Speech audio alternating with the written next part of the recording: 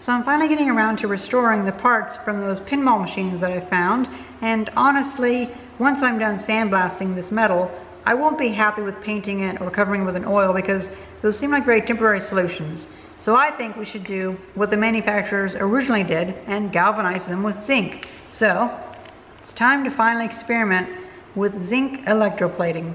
We have a pound of zinc, some acid to dissolve it, Epsom salt to increase the conductivity of the electrolyte, and we have some sugar because I've heard that sugar can help to inhibit the growth of crystals. So if I didn't have this, it would look very matte, a matte finish. But if I do have this, then the surface will be smoother with much smaller crystal formation and will hopefully result in a more shiny appearance similar to that.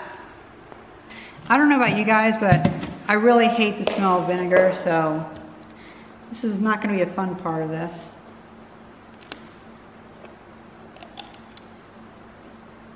Oof, that's it's got a smell to it, that's for sure. Put in some Epsom salt and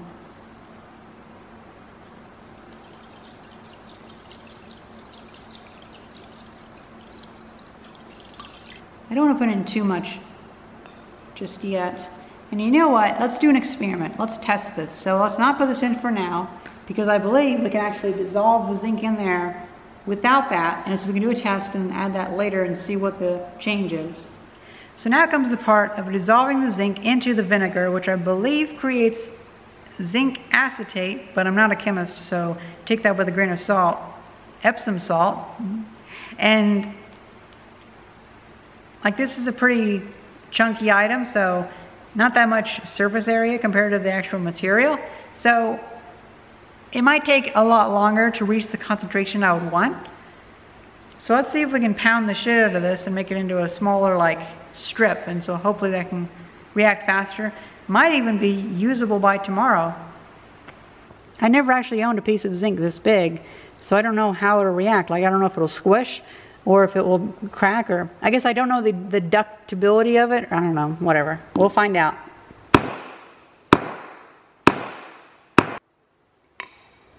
Holy cow, this stuff is harder than I thought. I thought it was going to be weak like lead. Then again, I guess lead's pretty strong too.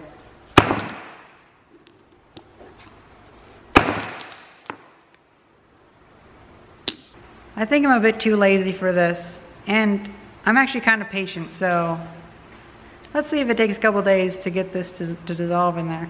Probably won't all dissolve, probably just a small layer of it, but actually I don't know, could be wrong. I've never done this before.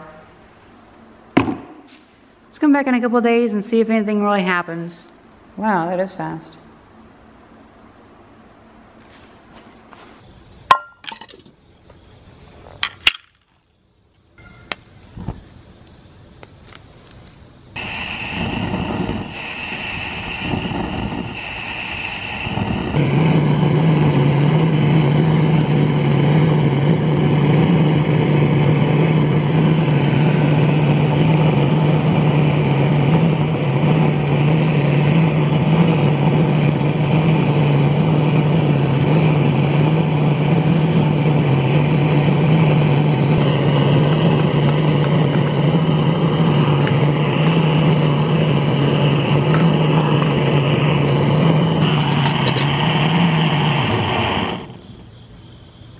You know, it's probably good enough.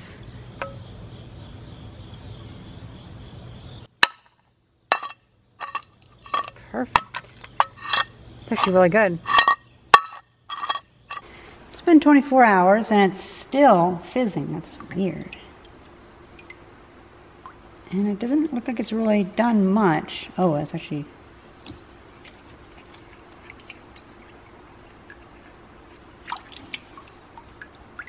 interesting.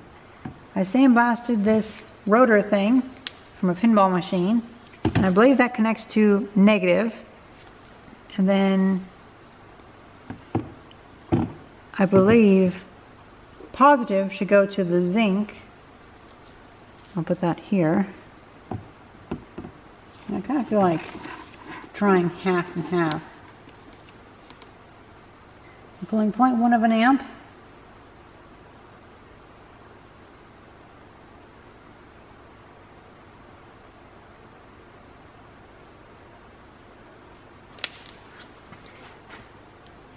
Oh, something's happening. So weird. Looks like it started reacting to that. Don't know how I feel about that.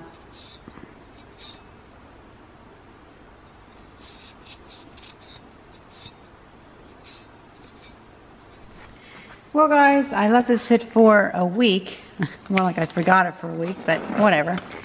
I had a lot of work to do on my workshop construction, so I have a good excuse at least.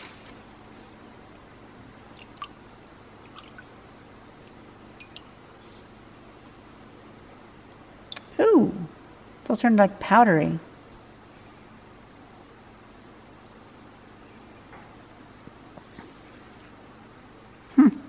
Well, surely a week should be good enough, and unfortunately, this area is pretty humid, so it's all rusted up.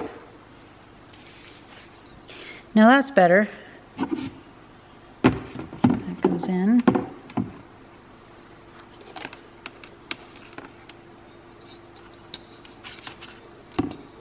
This goes in halfway. Howard.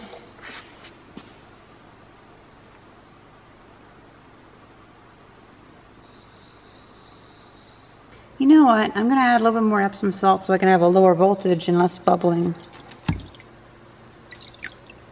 I'll stir it up a little bit.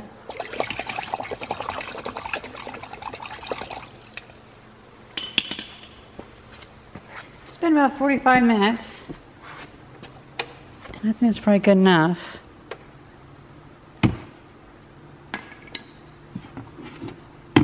Ooh, interesting. So I just washed it off, and there was like a red, almost rusty colored layer there, but that came off relatively easily. Unfortunately, the parts that were not submerged rusted up very quickly. We can see some plating going on here. Now, that was over 45 minutes, so I might want to increase the amperage, or increase the voltage.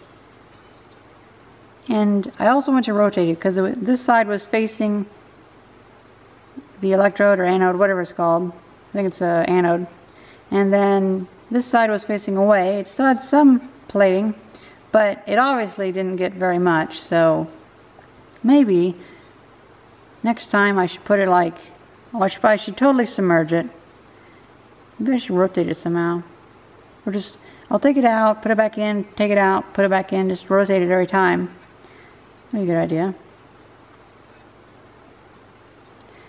I find it interesting how white that looks. It's almost like a frosted feeling. And I can kind of feel the crystals actually. It feels like super fine sandpaper, like a couple thousand grit. So now I think we should probably add the sugar to see if that helps decrease this white frosted look. But it'd be a good idea to keep that in mind in case we ever need to replicate that look, because that could actually look kind of cool.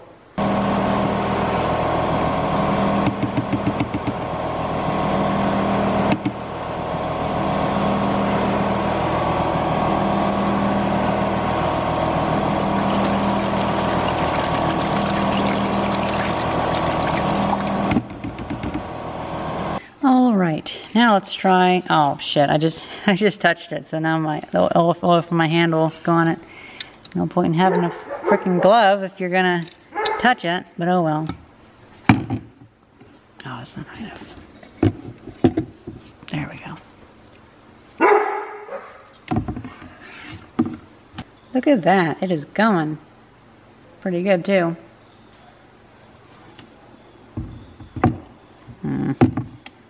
Alright, it's been about, oh I don't know, 45 minutes or so again. And I've been rotating it, and it looks promising. Very promising.